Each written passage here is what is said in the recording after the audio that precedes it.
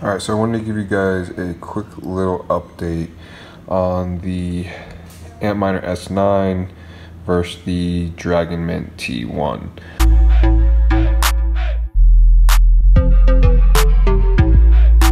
Well, first off, this one's been running for about 16 hours and the Dragonmint has only been up 3 hours just because I was switching around a few things and playing around with the unit. One of them with the Dragonmint is I put another filter, basically used the pantyhose filter method. I'll show you guys that as well, but I put another filter in front of the Dragonmint to see, you know, how high the temperature is going to go and how much it's going to filter out, because we see that, you know, this is an issue that we're running into, but obviously the filter is going to get very clogged up very quickly. That's my experience so far with these pantyhose.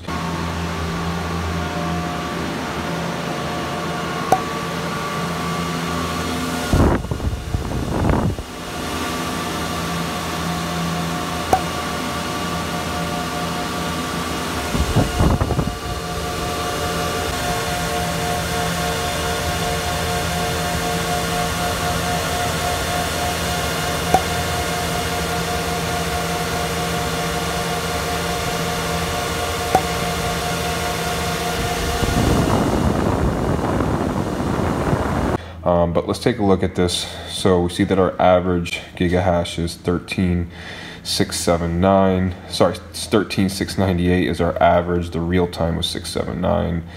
And the Dragonmint T1, let's go ahead and refresh this. If you look here, we're a little warmer. But like I told you before, only on one board. Another board is actually pretty cool.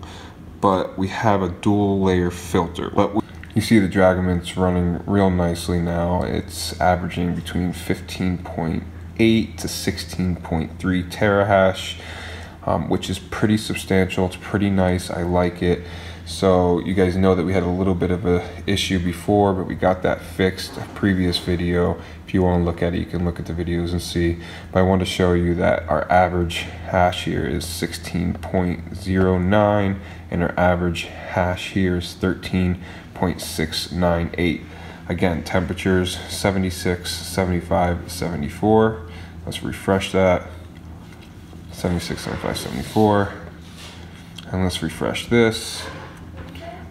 So now we're back to 15.98 terahash and 79, 75, 70 on the temperature. So overall, we're getting a great average hash rate from the T1, you know, with a stable area of around 16 terahash a second and a stable 13.6 with the Antminer S9.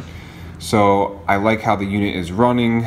Let's continue and check the pantyhose method to make sure that this unit doesn't get too hot. But that is my consensus on the unit so far. It's been running nicely, and now we're just doing some more tests, guys. All right, so make sure you subscribe if you're not subscribed, and I will keep you updated with the newest tips and tricks. Digi out.